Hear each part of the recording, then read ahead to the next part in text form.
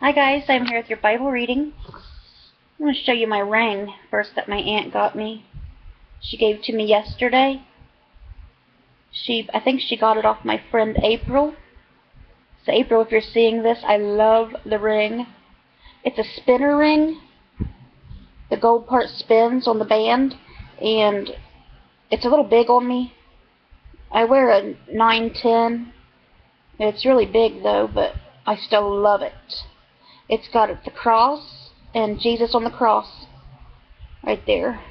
And then it just spins around, all the way around.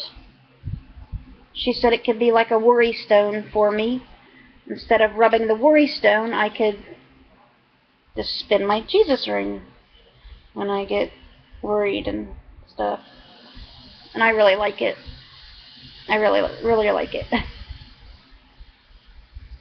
Like I said, it's big, really big on me. It falls right off, but I love it. I wear it, trying to wear it like this, but I'm afraid I'm going to lose it.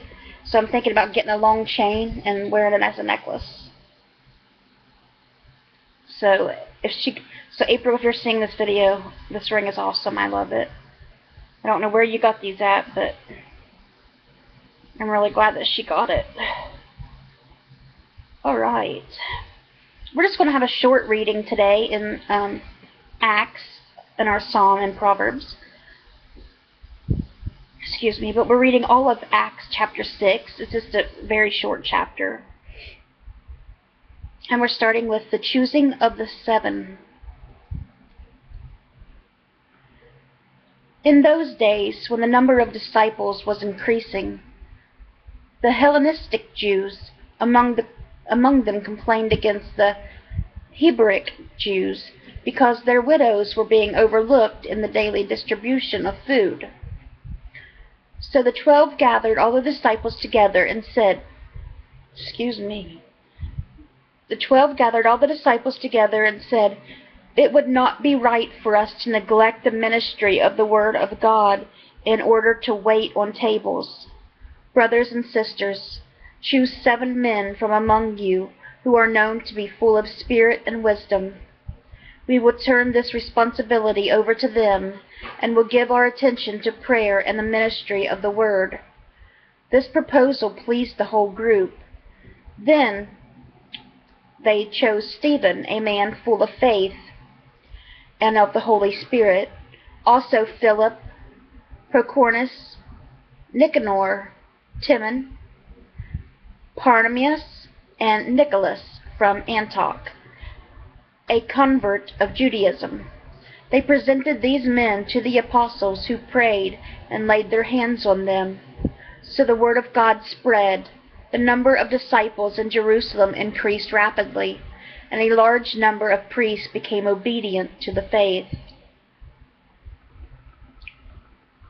Now lastly, for Acts chapter 6 today, Stephen is seized.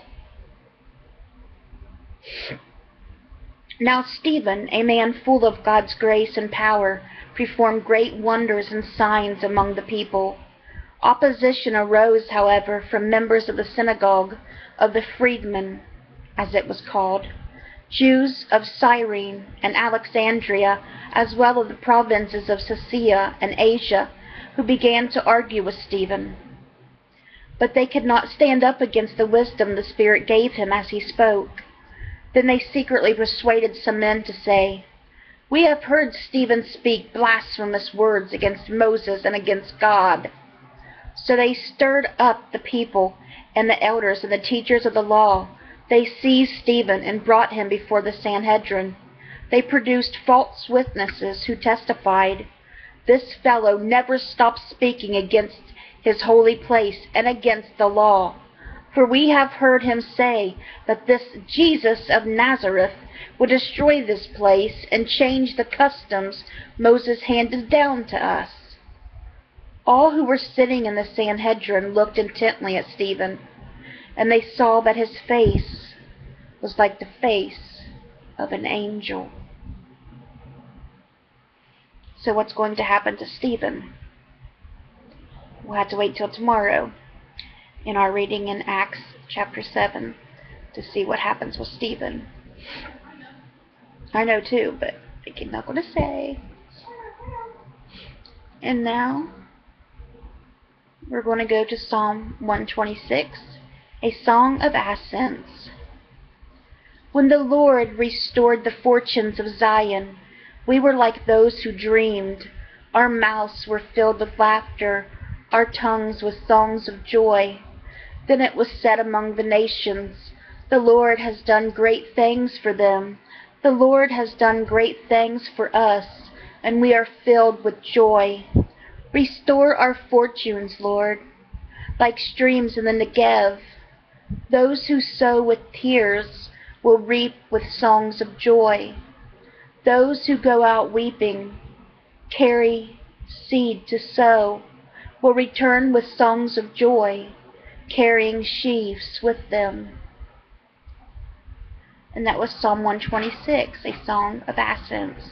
And lastly, for our Bible reading today, we're going to read Proverbs chapter 16, verses 26 and 27. And Proverbs 16:26 says, "The appetite of the laborers works for them. Their hunger drives them on."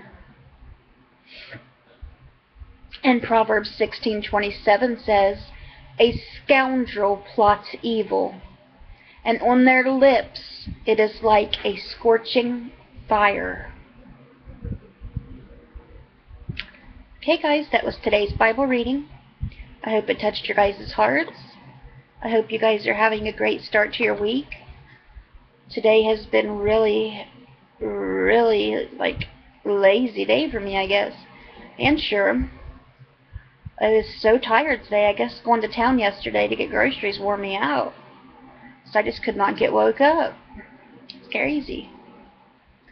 I hope you guys have a great rest of your day. Let's bring those souls to Jesus. And God willing, I'll see you guys again tomorrow with another Bible reading. Bye, guys. God bless.